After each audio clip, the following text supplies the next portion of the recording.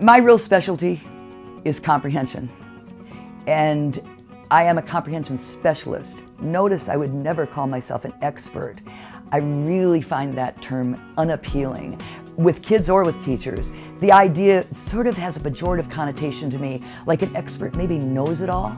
A specialist, which I'm proud to call myself a reading specialist, a specialist knows a lot about something, cares a lot about it, and always wants to learn more. It's kind of from the medical realm, right? We talk about specialists when it comes to docs. Same thing. So I am a reading comprehension specialist. And you know, we're very lucky in the last 15, 20 years that the whole notion of what comprehension actually is has changed. Comprehension is not about answering a bunch of those questions at the end of a text or a chapter. If a kid can answer those questions, they might have understood it. It's possible. But, if they can't answer them, they still might have understood it. What color was the wagon? Red.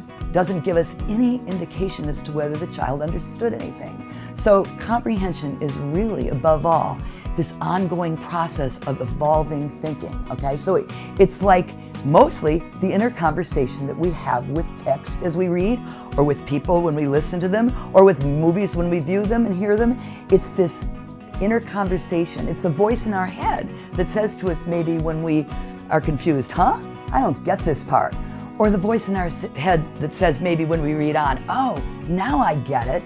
Now I get it from reading on. Or the voice that says when we read on, now I'm really stuck. I have no clue at this point.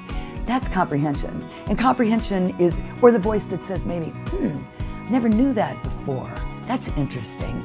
That's comprehension. We need for our kids to understand that. We really need for them to know that comprehension is about understanding and thinking, not about answering a bunch of literal questions. And they're getting a message maybe that that's not the case, because so many of these tests that they're given across the country do have a lot of comprehension questions at the end. So we can see that kids are going to need to take those tests. And we will teach them test reading as a genre when those tests approach.